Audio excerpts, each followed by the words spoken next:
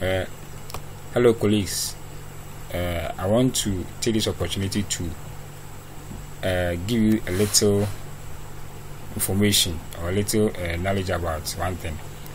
From the work that you are posting in the group, I have seen that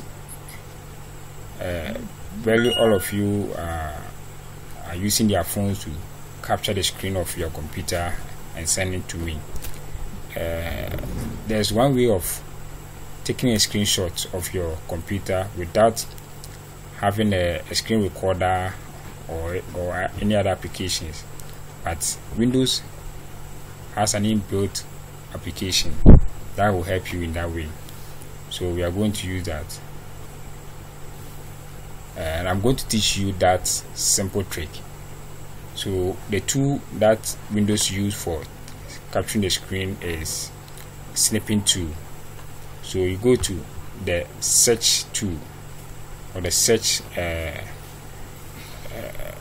icon here, then you click on it. You search snipping, SNIPPING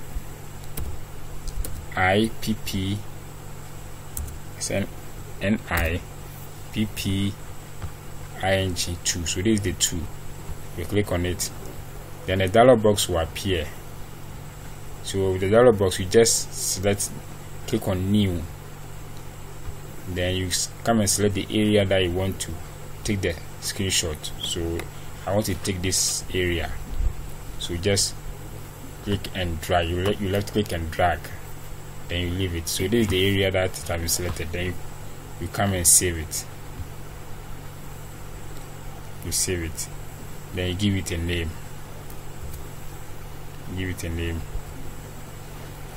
So that's how a simple way you can take a screenshot of your work and post it here.